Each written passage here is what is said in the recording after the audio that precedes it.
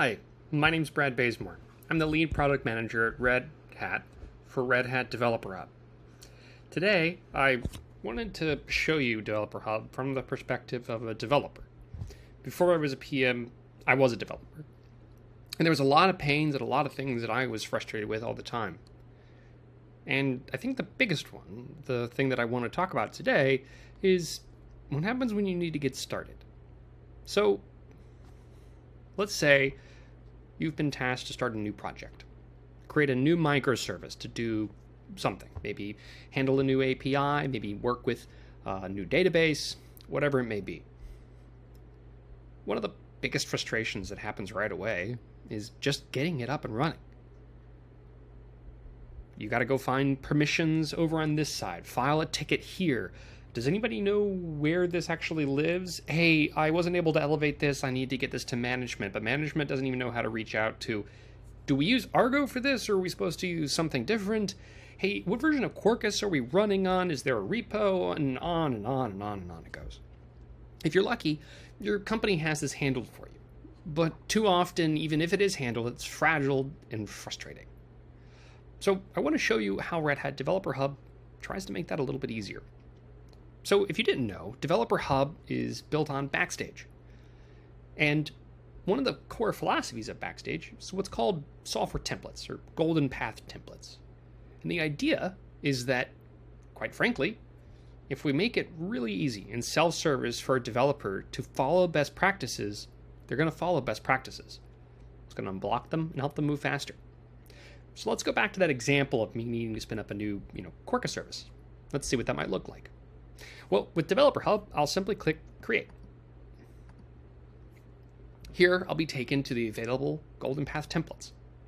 Now, for me, I know that we want to use Argo and Tecton, so we'll use the one here at the bottom.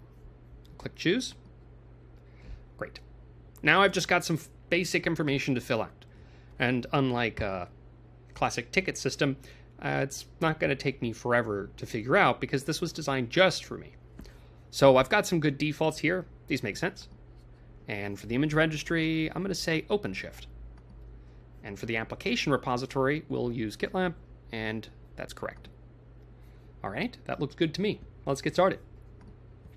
Once I hit Create, the Golden Path template will take care of the rest. It will execute and get everything started up, following the processes that generally the developer engineering or DevOps team has set up. That's the best practices for doing this. It's going to build everything I need, create the repository, set up the code, and add it to the catalog. So if we click here in the catalog, there's my Quarkus app. Click on this, and now you can see everything I need is there. We've started to pull images for Kubernetes, so that'll take a second as Argo CD kicks into gear. And we have OpenShift topology in here once the application gets spun up. But this is getting spun up correctly, the way it needs to be.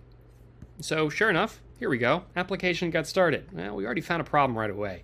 The Quarkus app isn't being deployed right, and that's my bad. I shouldn't have used the OpenShift registry. I should have used Quay. But if Tecton was set up, we'd have that here. In Kubernetes, we can see that information, and clicking right here, taken straight to the source code that's already been set up. So now I have a blank Quarkus service following my company's best practices, deployed into our server systems, ready to go. Just as simple as that. This is just one of the many ways the Red Hat Developer Hub makes the life of developers easier, so that I can do what I'm supposed to do, which is just develop. If you want to learn more, you can email rhdh-interests@redhat.com or go to developers.redhat.com. Thank you.